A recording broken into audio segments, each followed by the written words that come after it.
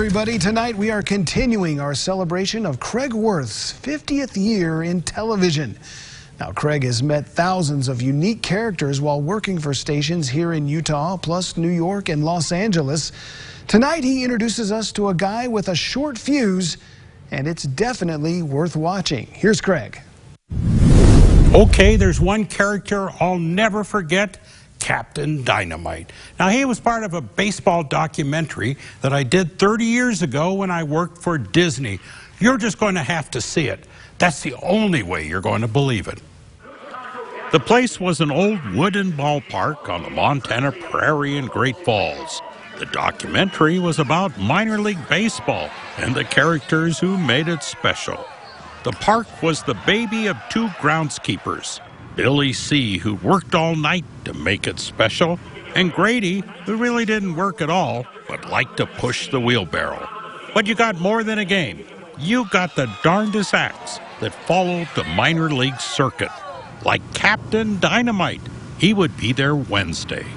And Captain Dynamite will be here on the field to blow himself up. Well, as you could imagine, folks showed up on Wednesday. Yes, Captain Dynamite was going to blow himself up. Well, back to our story in 1988. You ever been hurt doing this? I didn't get this face from shaving. Well, now, Captain, tell us exactly what you do here. You put dynamite around you, and you light the fuses, and you blow up. The dynamite I use 4 sticks of DuPont's explosives. It's 90%. Come on, Sixer. It's an odd thing. I've had blasting caps shot into me and horseshoes into my nose. A piece of my protection plate for the field hit me in here, and I don't even feel it until after I wake up. Wake up? You mean you're knocked out? Oh, yes, it knocks me out from 5 to a 15-second knockout every shot.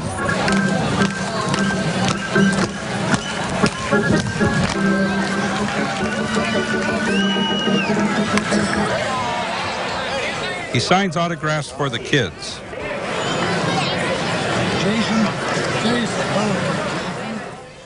But he admits to being a bit hard of hearing after blowing himself up 3,000 times before, all with sticks of dynamite. Well, it's something that very few other people would care to do.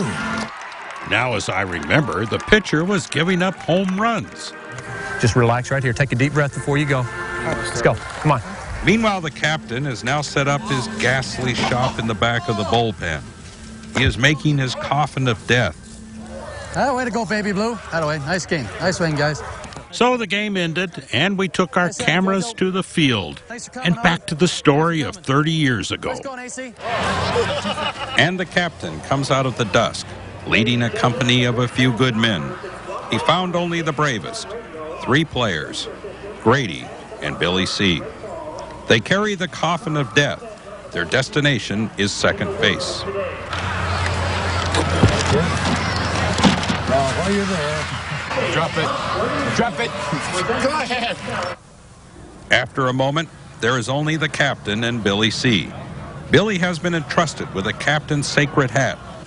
Billy decides it would be a good thing to save second base also. Not even Grady has seen Billy run like this.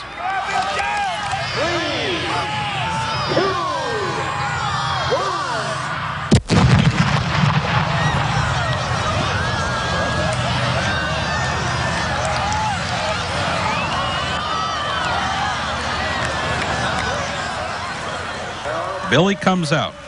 He is full of puzzlement. He is full of amazement. Billy is full of much wonder.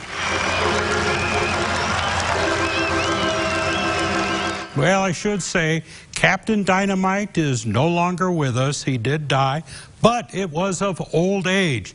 And you know what? His wife then took up the trade and became Mrs. Dynamite. I can't make this stuff up.